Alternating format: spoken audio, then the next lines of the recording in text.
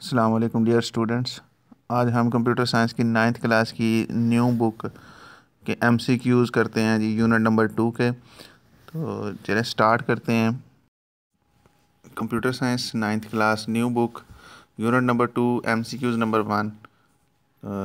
MCQs number 1 में आपके पास ये जो एक्सप्रेशन गिवन है, इसमें आपने प्लस को और डॉट को एंड कंसिडर करना है, क्योंकि ये बुलियन अलजेब्रा का यूनिट है। तो इसमें प्लस का मतलब और होता है और डॉट का मतलब एंड।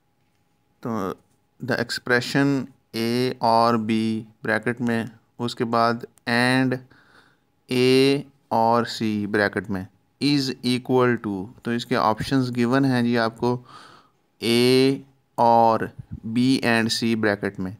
तो सेकंड ऑप्शन है जी ए एंड बी और ए एंड सी।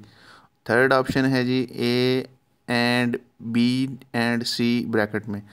और फोर्थ ऑप्शन है जी ए और बी और सी ब्रैकेट में। तो इसका जो राइट आंसर बनता है वो फर्स्ट वाला है, क्योंकि ये डिस्ट्रीब्यूटिव लॉ आपको रिवर्स करके बताया हुआ है।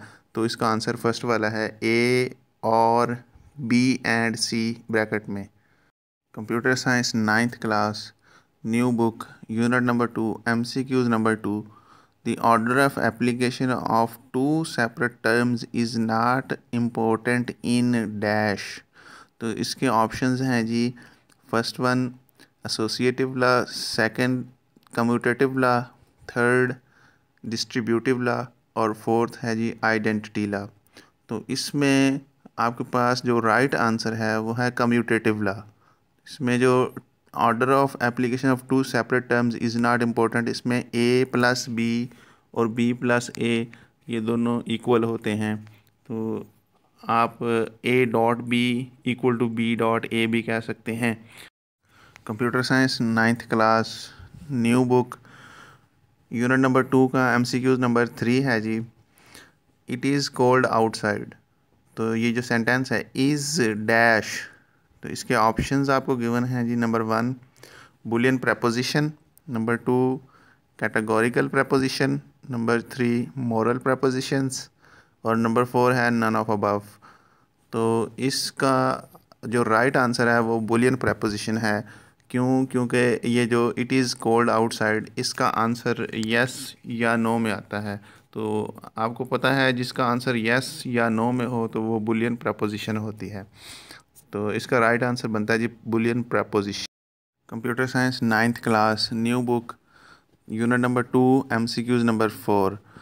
तो इसकी स्टेटमेंट है जी, number 17 is equal to dash in binary system.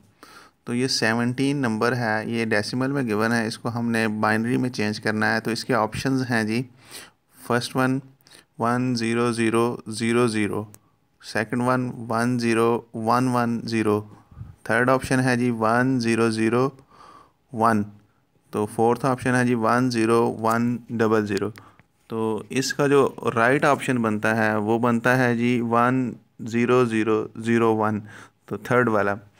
तो इसकी वजह ये है कि आप 17 को जब आप डिवाइड करेंगे 2 पे और रिमाइंडर लिखते जाएंगे, तो ये रिमाइंडर की जो सीक्वेंस आएगी वो। Computer science 9th class new book unit number 2 MCQs number 5। 1 petabyte is equal to dash. तो इसमें ऑप्शन नंबर 1 है जी 1024 रेज पावर 4 बाइट्स और 1024 raise power 6 bytes second option था। और ये थर्ड ऑप्शन है जी 1024 रेज पावर 5 बाइट्स और फोर्थ ऑप्शन है जी 1024 रेज पावर 7 बाइट्स।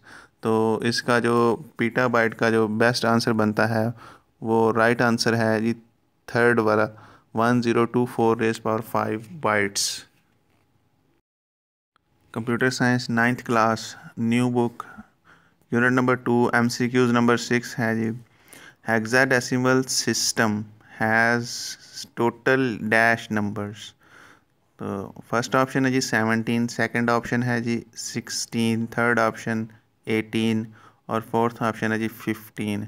तो इसका जो राइट आंसर है वो सेकंड ऑप्शन है जिसमें 16 लिखा हुआ है। तो आपको पता होना चाहिए जो हेक्साडेसिमल नंबर सिस्टम होता है उसमें उसकी बेस 16 होती है, तो टोटल नंबर भी 16 होते हैं। तो इसका राइट आंसर सेकंड ऑप्शन है जी 16। Dear students, thank you very much. अगर आपके कोई क्वेश्चन है तो आप कमेंट्स में पूछ सकते हैं, और अगर आपको ये वीडियो अच्छी लगी तो इसको लाइक करें, सब्सक्राइब करें। और इसके लिए अगर सजेशंस हों आपके पास कि आपको वीडियो की क्वालिटी अच्छी नहीं है या कोई भी प्रॉब्लम हो, तो आप कमेंट्स में प्लीज़ आप क्वेश्चन कर सकते हैं। Thank you very much for watching this video.